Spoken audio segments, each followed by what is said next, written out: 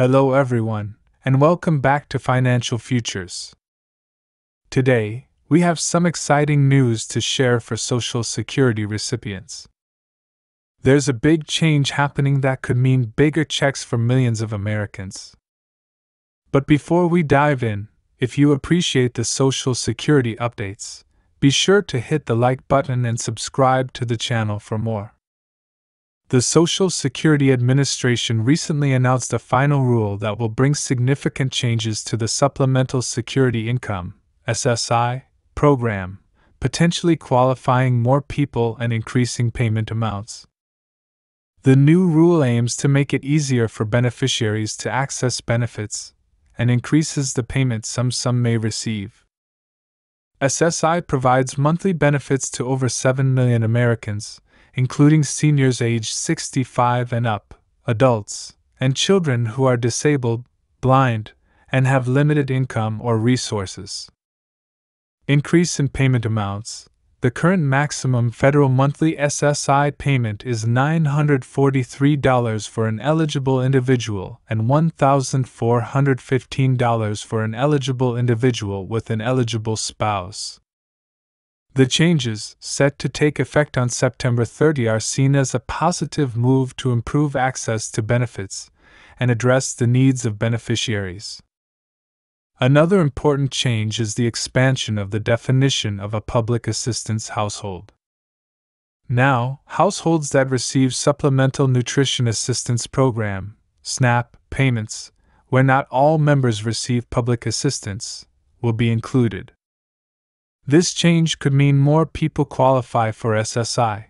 Current beneficiaries may see higher payments, and individuals in public assistance households may have fewer reporting requirements. The SSA is also working on two other rules set to go into effect on September 30. One change will expand SSI rental subsidy policy, making it less likely that renting at a discounted rate will affect SSI eligibility or payment amount. These changes from the SSA represent significant improvements to the SSI program, aiming to provide better access to benefits and increase payment amounts for those who need it most. Are you on SSI? And that's all the news I have for you today. But before we go, here's my daughter Bella with her tip of the day.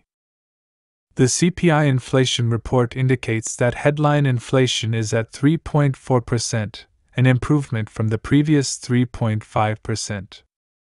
However, it's essential to note that in January, we were at 3.1%. This suggests that while there's been a slight improvement, we may still be in a phase of re-accelerating inflation, and the Federal Reserve is unlikely to cut interest rates in June. Core inflation, which excludes food and energy prices, has improved from 3.8% to 3.6%.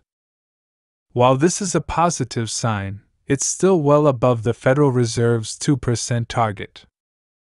The slow progress in core inflation reduction indicates that it may take more than 2 years to reach the target at the current pace. Energy prices have accelerated, with a year-over-year increase of 2.6%, up from the previous 2.1%. Food prices are also up by 2.2% year-over-year, indicating a steady increase.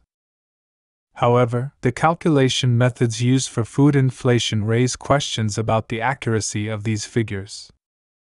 Shelter inflation has fallen from 5.7% to 5.5%, but it's still significantly above the 2% target. Services inflation, which has decreased from 5.4% to 5.3%, remains a concern for the Federal Reserve, as it indicates wage inflation above their target. Despite reports of a strong labor market, recent data suggests a weakening situation. There was a significant slowdown in job additions in April, with the unemployment rate ticking up to 3.9%. This contrasts with the government reports, indicating a potential discrepancy in the true strength of the labor market. Following the release of the inflation report, There is a slightly increased optimism in the market regarding a potential interest rate cut by the Federal Reserve in July. The odds of a rate cut in July have risen to 29%, up from 26% before the report.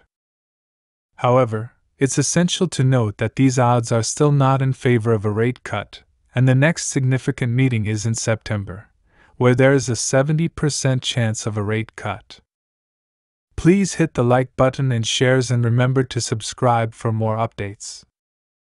Thank you for watching. Take care.